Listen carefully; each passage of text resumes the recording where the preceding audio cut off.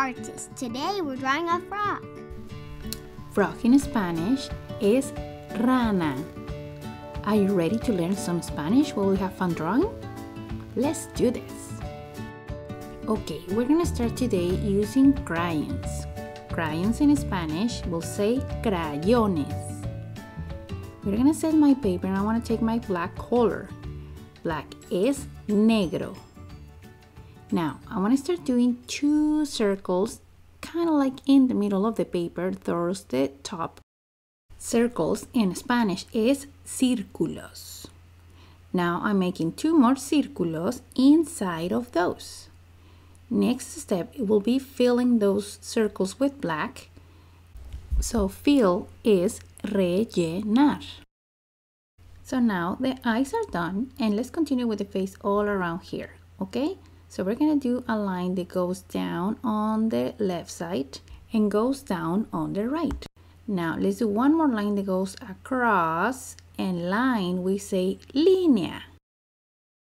Okay, now I'm going in a little in the left side and do a curvy line down, in a little on the right side and going down. Now I'm doing 4 curvy lines. So curvy lines we said líneas curvas. Now for the toes, I'm doing 3 U shapes together. 1, 2, 3. Okay, now I'm gonna do the legs, and for that is just half a circle on the left, half a circle on the right.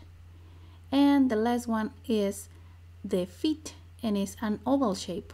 Oval, we say óvalo. Now for the nose, I'm putting 2 little lines, 2 little black lines. And now I want to switch colors to a green.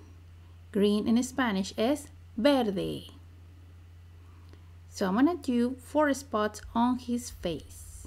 Now this frog is sitting on a leaf. So I'm going to start by doing an oval.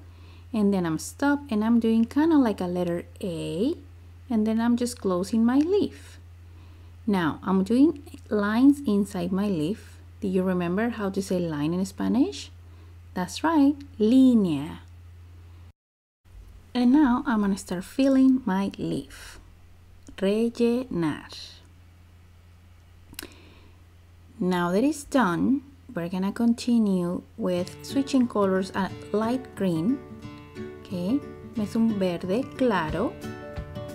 And I'm gonna start filling all the inside of my frog. Just remember, leave the eyes white.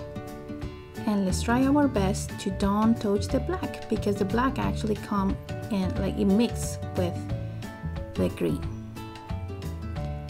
Okay, now we're gonna fast forward a little bit this part, but remember you can always stop the video to copy what I did.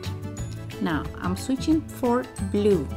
Blue in Spanish is azul, and I'm just coloring the bottom part. And that's it, we did it. Don't forget to like this video, share with your friends, and subscribe to the channel. Thanks for watching.